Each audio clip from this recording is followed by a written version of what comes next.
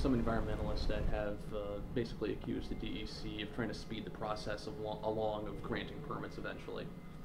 Well, we just extended the process, or the comment period, from 60 to 96 days.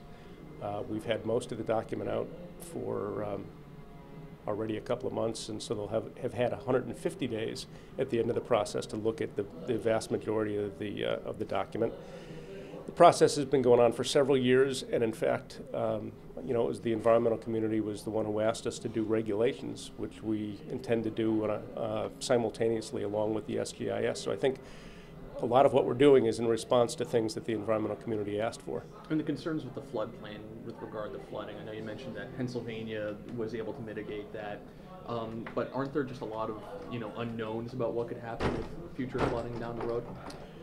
Well, obviously in the aftermath of all these storms, we're going to look very broadly at impacts of flooding. But I think it was a great sign that in Pennsylvania, where they don't have as extensive regulations in place for activities in floodplain, that they did weather this storm without any significant incidents that we're aware of.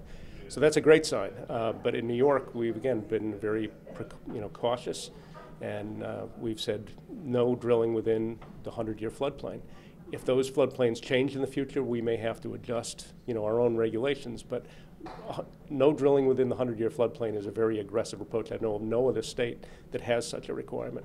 So I think, again, we've been very cautious about it, and it's obviously something that we'll look at over time, but I think we've come out of the blocks with a very aggressive approach. And last, I know this has been talked about before, but has there been any further discussion on using the permitting process to perhaps hire more regulators or more people to oversee this process?